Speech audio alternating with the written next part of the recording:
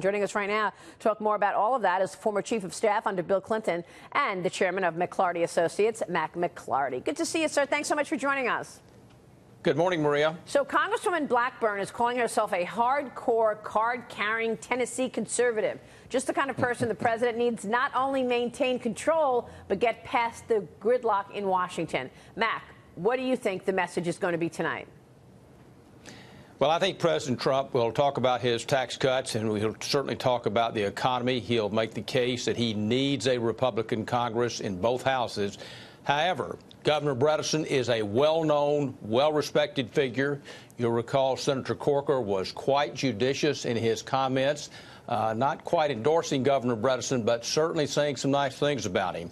So this is a candidate that is well known to the people of Tennessee, and right now he's leading in the polls, as you noted earlier. This is going to be a close race, following on the Doug Jones race in Alabama, the Connor Lamb race in Pennsylvania. So we've got a lot of very hotly contested races, and the president's going to be fully engaged. This is somewhat of a referendum on him and his presidency. Maybe, but what do you say about the idea that going into the midterms, this whole idea of a blue wave has basically taken a back seat to now gains that the Republicans have had, right? Because of the economy, people feeling better, more money in their pockets, and then there's, of course, the FBI and the DOJ scandal around the 2016 election, a negative for the Dems. Do you still expect that blue wave that we talked about 6 months ago?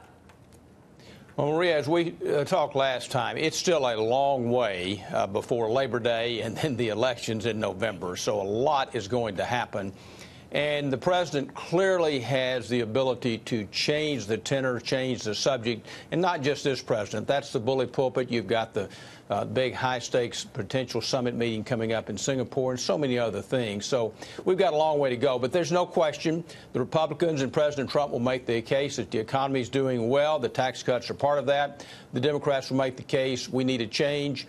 And the energy right now is still on the Democratic side, but it's still a good way to go before the election. Mack, it's Dagan McDowell. Speaking of change, we had Democratic Senator and Chairman of the Democratic Senatorial Campaign Committee, Chris Van Hollen, saying last week that Senate Democrats welcome support from former Secretary of State Hillary Clinton and her husband, former President Bill Clinton. And all I can think about is, yeah, right. I'm sure the Democrats want Hillary Clinton helping campaign for Joe Manchin in West Virginia, since that worked out so well for her there. Well, she just stumped for Andrew Cuomo last week in New York. Right. She is getting more involved. She does seem to be getting a little bit more involved.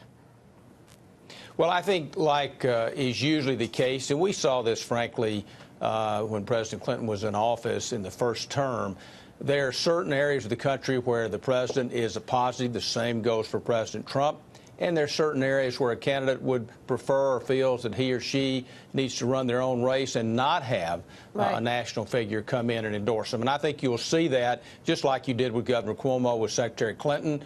I think you'll see some other races that Secretary Clinton and perhaps President Clinton will participate in. They've been pretty judicious about staying out of the primaries, although the Cuomo race was a different one in that case. And I think you'll see the same thing with President Trump. You'll see some Republican candidates, some moderate Republicans in certain purple districts who will not want President Trump to come campaign for them. Well, you know, the issue is that we keep hearing so much from Hillary Clinton and Nancy Pelosi, House Minority Leader Pelosi, calling the tax reform Armageddon, the tax benefits to individuals crumbs. States led by Democratic governors are quietly reaping billions in tax revenue from the overhaul. According to an editorial in the Wall Street Journal, tax revenues in California this year have surpassed the state's $3.8 billion, higher than forecasts. New York's tax collections, February forecast, by $315 million. Connecticut raking in $1.3 billion, more than its pie-in-the-sky projections. So all those states that had been crying foul because of the elimination of SALT, the state and local tax deduction. The editorial writers go on to say this: many states are now happy to pocket an incidental increase in state tax revenues. They can soak their rich without actually raising taxes. So, Mack, what's your reaction to this? Well, a number of states, I think, have benefited from the tax cut at the federal level, both blue and red states. And many states, including my own home state of Arkansas, has basically a balanced budget amendment, a constitutional amendment to balance the budget every year. So they've been beneficiaries as well.